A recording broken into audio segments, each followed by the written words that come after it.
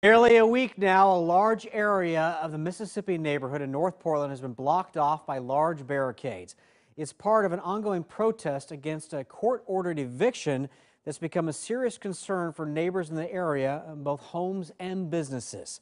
Our Liz Birch is there live with an update on talks to bring the protests possibly to an end.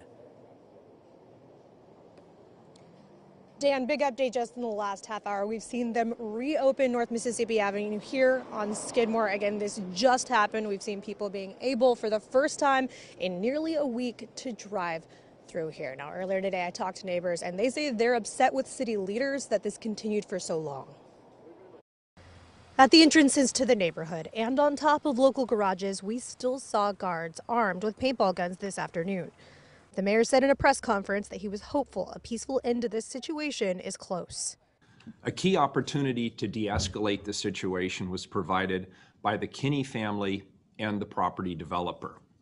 They came to a mutual desire to reach an amicable resolution. In a statement from the organization representing the Kinney family, they said, quote, "We have no choice but to continue occupying the land for the Kinney family. Developer Roman Ozegura has yet to initiate any negotiations," end quote. They do say, however, they've begun deconstructing the blockades. Neighbors tell me today they're upset with the city leaders that this has been going on for so long. And when there's ammunition and guns and all this stuff in a residential neighborhood, it's a recipe for, potentially something very bad to happen. And I'm sure that these kids out here don't want that on their conscience either. This neighbor asked us not to show his face for fear of retribution.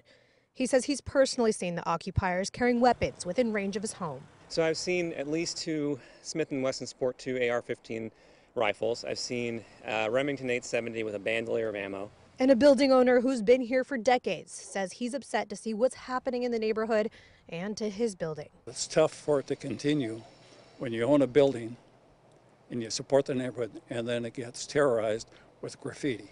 I'm sorry to say it, but I don't think it's right. You know, there's other ways to get support. That's not one way to get support. It's just vandalism.